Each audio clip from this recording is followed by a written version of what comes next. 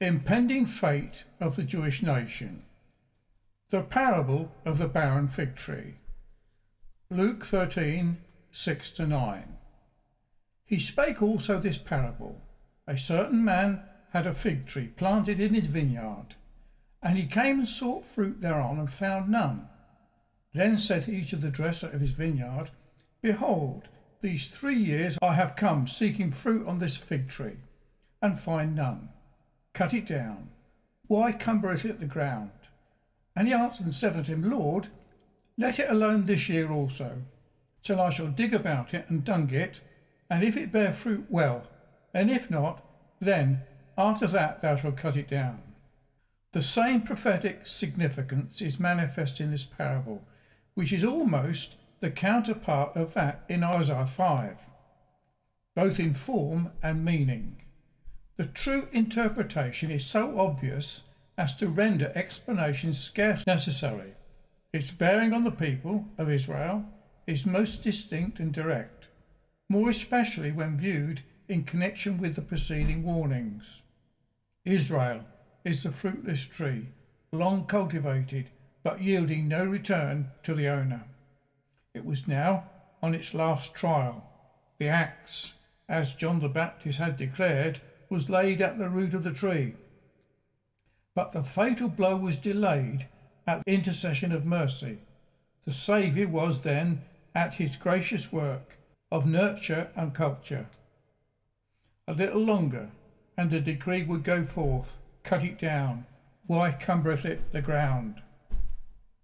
No doubt there were general principles in this, as in the other parables, applicable to all nations and all ages, but we must not lose sight of its original and primary reference to the Jewish people. Steer and Alford seem to lose themselves in searching for recondite and mystical meanings in the minor details of the imagery, but Neander gives a luminous explanation of its true import. As the fruitless tree, failing to realise the aim of its being, was destroyed, so the theocratic nation, for the same reason, was to be overtaken after long forbearance by the judgment of God and cut out of his kingdom. End of the age, or close of the Jewish dispensation. Parables of the tares and of the dragnet. Matthew 13, 36-47. Then Jesus sent the multitudes away and went into the house. And his disciples came unto him, saying, Declare unto us the parable of the tares of the field. He answered and said unto them, He that soweth the good seed is the Son of Man. The field is the world. The good seed are the children of the kingdom, but the tares are the children of the wicked one. The enemy that sows them is the devil. The harvest is the end of the world, that is the age, and the reapers are the angels. As therefore the tares are gathered and burned in the fire, so shall it be at the end of the world, the age.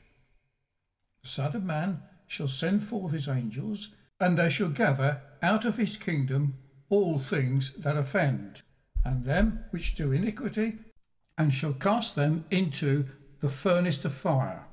There shall be wailing and gnashing of teeth. Then shall the righteous shine forth as the sun in the kingdom of their Father. Who hath ears to hear, let him hear.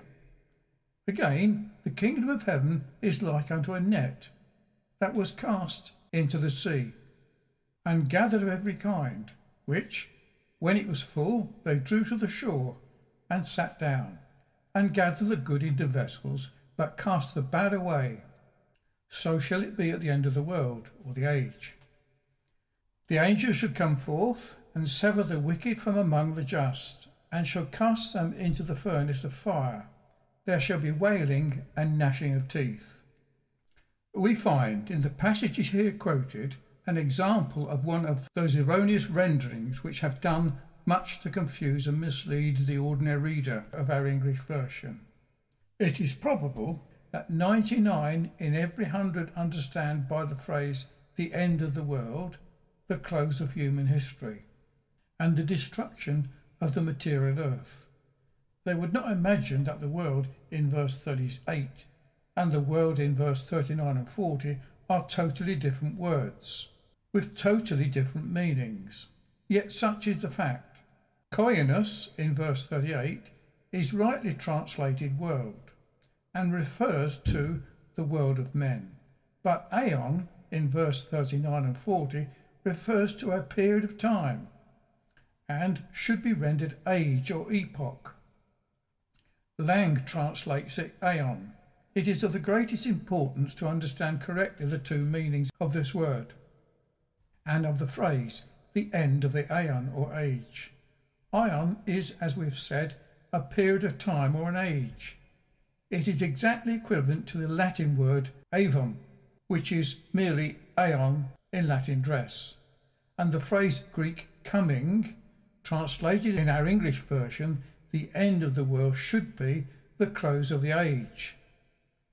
Tittman observed Greek coming, as it occurs in the New Testament, does not denote the end, but rather the consummation of the aeon, which is to be followed by a new age. So in Matthew 13, 39, 40, 49 and 24:3, which last passage, it is to be feared, may be misunderstood in applying it to the destruction of the world. It was the belief of the Jews that the Messiah would introduce a new eon, and this new eon or age they called the kingdom of heaven. The existing eon, therefore, was the Jewish dispensation, which was now drawing to its close, and now it would terminate. Our Lord impressively shows in these parables. It is indeed surprising that expositors should have failed to recognise in these solemn predictions the reproduction and rhetorician of the words of Malachi and of John the Baptist. Here we find the same final separation between the righteous and the wicked, the same purging of the floor, the same gathering of the wheat into the garner, the same burning of the chaff, tares or stubble into the fire. Can there be any doubt that it is the same act of judgment, the same period of time, the same historical event that Malachi, John and our Lord refer? But we have seen that John the Baptist predicted a judgment which was then impending, a catastrophe so near that already the axe was laid at the root of the trees, in accordance with the prophecy of Malachi, that the great and dreadful day of the Lord was to follow on the coming of the second Elijah. We are therefore brought to the conclusion that this discrimination between the righteous and the wicked, this gathering of the wheat into the garner and burning of the tares in the furnace of fire, refers to the same catastrophe, i.e. the wrath which came upon that very generation when Jerusalem was literally a burning fire, and the aeon of Judaism came to a close in the great and dreadful day of the Lord. This conclusion is supported by the fact that there is a close connection between this great judicial epoch and the coming of the kingdom of heaven. Our Lord represents the separation of the righteous and the wicked as a characteristic of that great consummation, which is called the kingdom of God. But the kingdom was declared to be at hand. It follows, therefore, that the parables before us relate not to a remote event still in the future, but to one which in our Saviour's time was near. An additional argument in favour of this view is derived from the consideration that our Lord, in his explanation of the parable of the tares, speaks of himself as the sower of the good seed.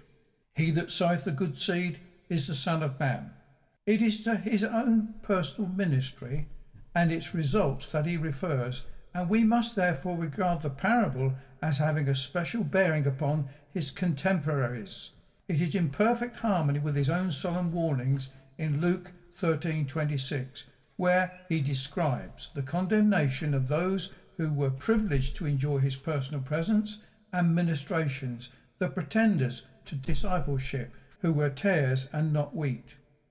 Then shall we begin to say, We have eaten and drunk in thy presence, and thou hast taught us in our streets. But he shall say, I tell you, I know you not whence ye are. Depart from me, all ye workers of iniquity. There shall be weeping and gnashing of teeth, when ye shall see Abraham and Isaac and Jacob and all the prophets in the kingdom of God, and you yourselves thrust out.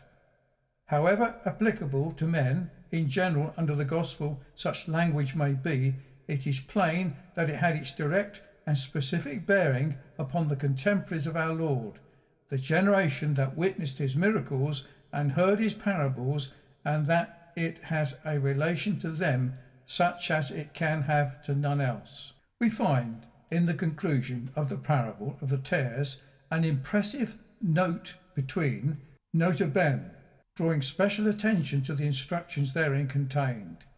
He who hath ears to hear, let him hear. We may take occasion from this to make a remark on the vast importance of a true conception of the period at which our Lord and his apostles taught. This is indispensable to the correct understanding of the New Testament doctrine respecting the kingdom of God, the end of the age, and the coming aeon, or world to come. That period was near the close of the Jewish dispensation. The Mosaic economy, it is called the system of laws and institutions given to the nation by God himself, and which had existed for more than 40 generations, was about to be superseded, to pass away. Already the last generation that was to possess the land was upon the scene, the last and also the worst, the children and heir of its predecessors. The long period during which Jehovah had exhausted all the methods which divine wisdom and love could devise for the culture and reformation of Israel was about to come to an end. It was to close disastrously. The wrath, long pent up and restrained, was to burst forth and overwhelm that generation. Its last day was to be a dies ira, the great and terrible day of the Lord. That is the end of the age, so often referred to by our Lord and constantly predicted by his apostles. Already they stood within the penumbra of that tremendous cries, which was every day advancing nearer and nearer, and which was at last to come suddenly as a thief in the night. This is the true explanation of those constant exhortations to vigilance, patience and hope which abound in the apostolic epistles. They lived expecting a consummation which was to arrive in their own time and which they might witness with their own eyes. This fact lies on the very face of the New Testament writings. It is the key to the interpretation of much that would otherwise be obscured and unintelligible, and we shall see in the process of this investigation how consistently this view is supported by the whole tenor of the New Testament scriptures.